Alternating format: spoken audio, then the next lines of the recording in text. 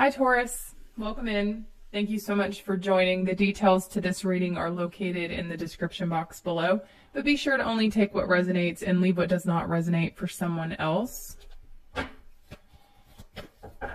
At the end of this reading, I will be pulling you a surrender card, and I'll also pull some cards for their sign, the sign you're dealing with.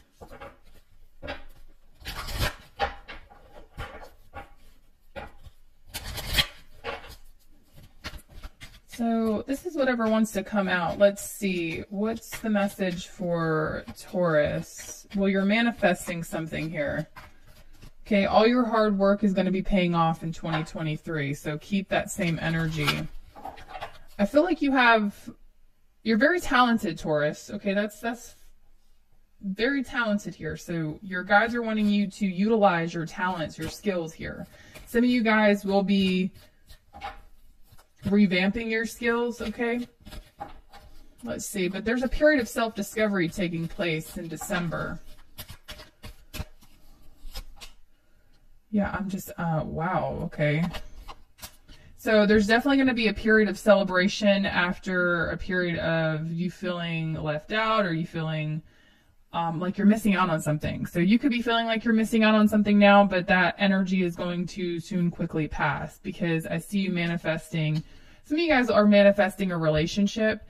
If it's, you're manifesting different things. You could be manifesting a relationship, but this is ultimately your happiness. I see a very enjoyable, first half of the year for you in 2023. I feel like you're ending 2022 a little let down by somebody or by a situation, but I feel like you're not going to stay in that energy.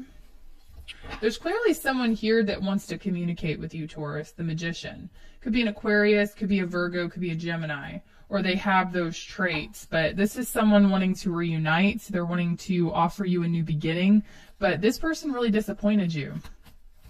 Okay, I'm getting someone here is actually ashamed. They're still ashamed, or they are ashamed of something that they've done or said to you, took advantage of you somehow. What else? You could be going to school with that Page of Pentacles, but this is definitely studying something, okay? And there's a message coming through. Some of you guys are gaining new interest in something that's going to make all your dreams come true.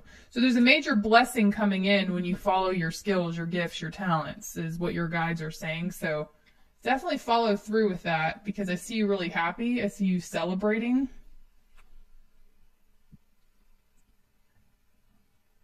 It's like the further you get away from this disappointment, whatever has let you down in the past, the further you get away from it, the further you focus on yourself, you're going to be manifesting a dream come true, wish fulfillment here.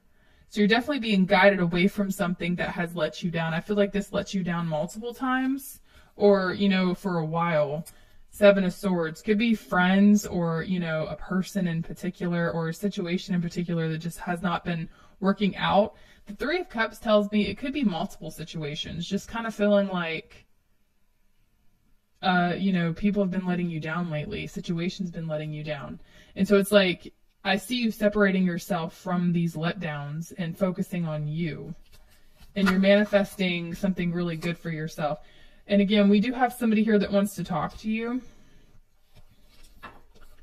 Could be an air sign, or they have those qualities with the Ace of Swords. They're really wanting to communicate something. What is it that they want to say to Taurus?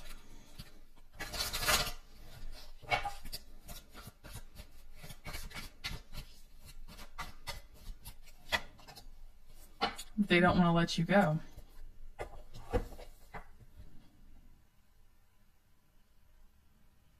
Someone's not ready for you to leave their life, or they don't want to let your energy go, that's for sure. And it's like the more you discover self with this Magician, the happier you are. Energetically, you send off these signals to this person that they could have had something with you, or they could have shared in your happiness. I do feel like in 2023, there's going to be some type of joyous celebration that this person either witnesses on social media, or they hear from other people. And they're going to really feel like they're missing out on this version of you.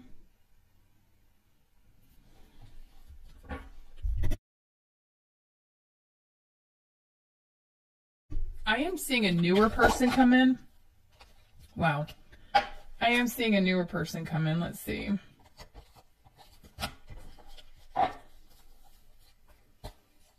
The King of Cups, the Fool, the Star really wanted to show itself. Okay. We're going to go back to this other person that doesn't want to let you go before I pull a card for the new person. Let's see. Yeah. Wow. Toxic attachment they have to you. So this is like somebody, you fulfill this person. I'm getting like emotional dependency on you. The Tower, the Devil. Somebody is feeling this is not good. They have a definite toxic attachment to you, okay? Like they need you in order to feel good about themselves, okay? The Tower, the Devil for their feelings. They're obsessing. They're obsessing over not being in control of you anymore, or they're obsessing over the fact that you could potentially be moving on with someone else. It's not good. Three of Swords at the bottom of the deck, so I mean they're heartbroken, but I don't like how obsessed this person is with you, Taurus. Because it's almost like an energy of somebody wanting to ruin a good thing for you. I'm not saying they're going to, but it's an energy of them wanting to. Like not wanting you to be happy without them. Like they don't want you to be happy with anyone else. And they feel as if that's what you're headed toward. Meanwhile, they're stuck in a toxic cycle here.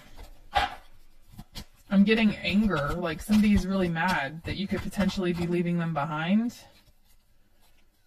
We have the Justice card. Whew. And then we have the High Priestess at the bottom of the deck along with the Emperor. This is not good. I just feel like somebody's karma is having to witness you leave them. I mean, simply put, it's like this person did not treat you right.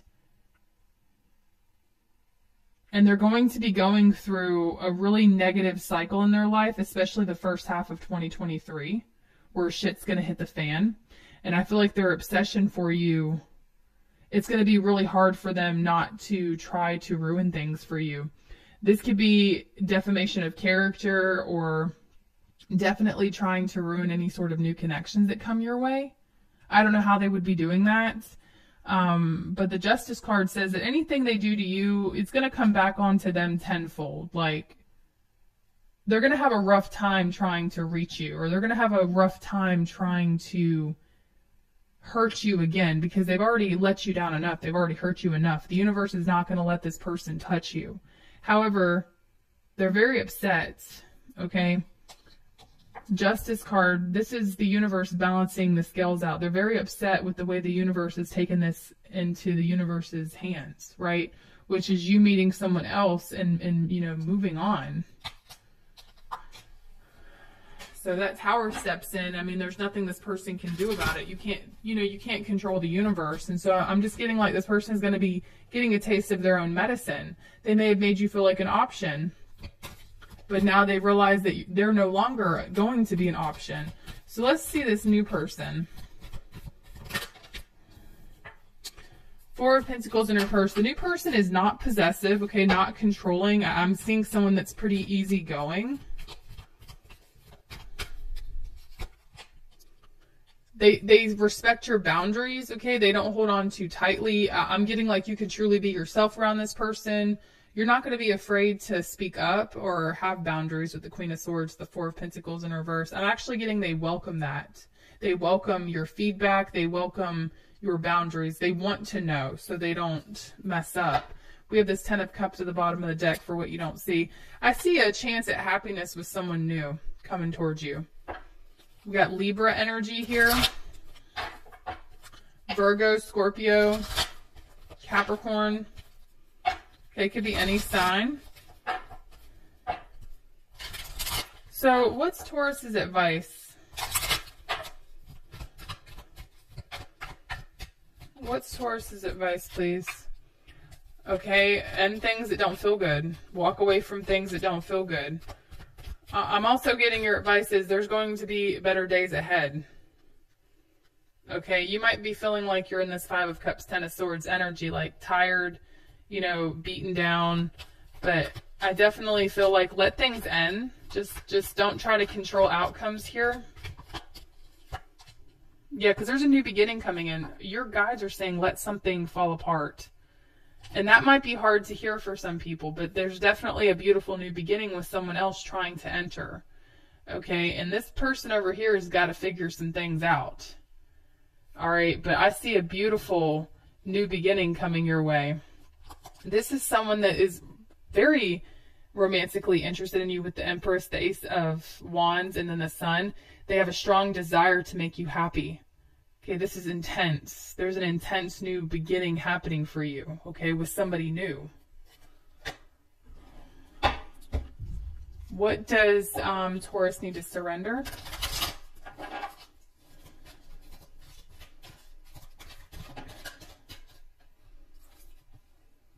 Surrender to non-action. I feel like you get this card quite often, Taurus. It says, now is the time to be still and not act. Simply breathe and focus on your own power. Let others come to you, and they will. You're going to have a choice between this past person and this new person. Your guides are wanting you to go with the flow with the Ten of Swords. Go with the flow, okay? And don't try to force anything. Let people prove themselves to you, and don't feel the need to have to prove yourself to anyone. Okay, not right now. Now is not the time to have to prove yourself. I feel like now is the time to put up some boundaries with that Queen of Swords, and this new person is going to be very respectful of those boundaries.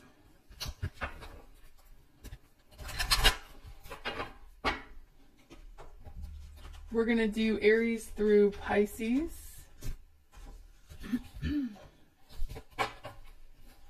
So this is if you're dealing with this sign. All right, let's see. All right, if Taurus is dealing with an Aries. The Aries is stubborn right now. They're stuck in a negative ego. If you're dealing with another Taurus, it's taking a lot of strength for them to hold back from you. If you're dealing with a Gemini, the Gemini spies on you, okay? They're wanting to communicate, and they're wanting to keep in touch, okay? But how they're doing that is by spying on your social media or asking around about you. If you're dealing with a Cancer, they want you. The Star card, you're their wish. If you're dealing with a Leo, they're very attracted to you. If you're dealing with a Virgo, they want to claim you. The Hierophant, they want to commit.